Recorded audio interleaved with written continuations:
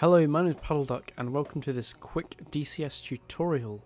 In this video I'm going to be answering a viewer request. It's simply to show how to make a cold start mission for an aircraft. So we'll start down here at an airbase.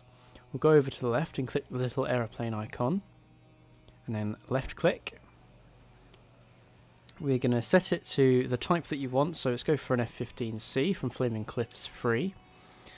Then we're going to want to set it to either client or player under the skill option. Set your call sign to whatever you want. Now for the type, go for takeoff from ramp,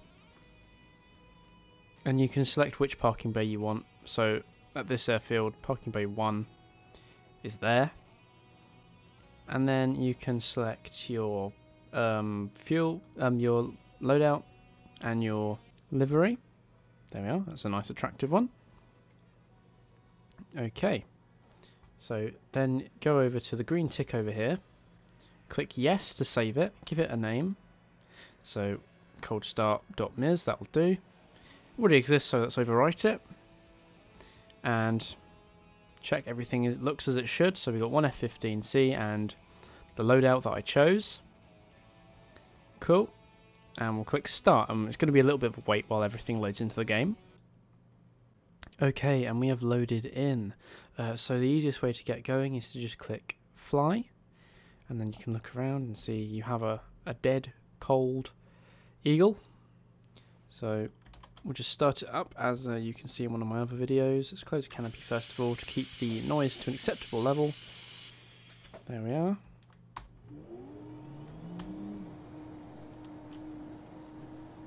And there we are. You are now ready to fly your Eagle once you start it up. There you are, starting up. Marvellous. But anyway, that is how to start, how to create a cold start mission so that you can practice from a cold start to shut down. And obviously the same applies for any other aircraft. I just used the Eagle here, as it was what the person was asking regarding. So, I've been PuddleDuck. If you need any more help, or if you want any other videos, I am always open to suggestions, so the comment section is always open. If you liked the video, give it a like. If you didn't like it, dislike it, and ideally tell me why. Like I said, the comment section is open for suggestions, and if you want to be notified of any future uploads, please do in fact subscribe. Thank you very much for watching, and goodbye.